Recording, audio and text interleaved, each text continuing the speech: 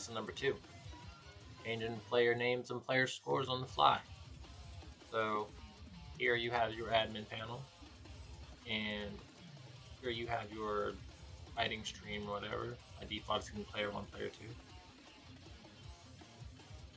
I mean, all you really, I mean, it's pretty self-explanatory, but all you got to do is put in whatever name you want to put in.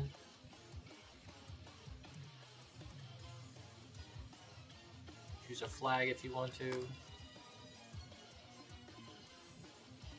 And you can also choose. You can also have titles for your under your name if you like. I'm gonna make it visible. By default, it's gonna be off, so it's not always shown all the time. I'm gonna make it visible so it shows up. And you also have your winners, losers brackets. Use that in your finals or grand finals or whatever you're doing. And I mean, that's it for the players there. Set that. Go back over. You'll see the names change. Bam, on the fly, right?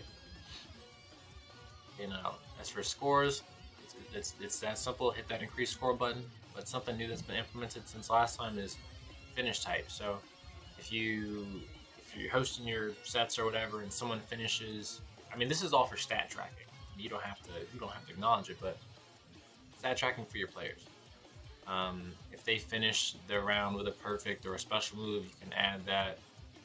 All you do is select whatever one it is, or if it's both, and hit increase score, and it'll add the special finish to their stats. Otherwise, just hit increase score, and you'll watch, and then it'll change on the fly. Bam, 1-0, winning out here.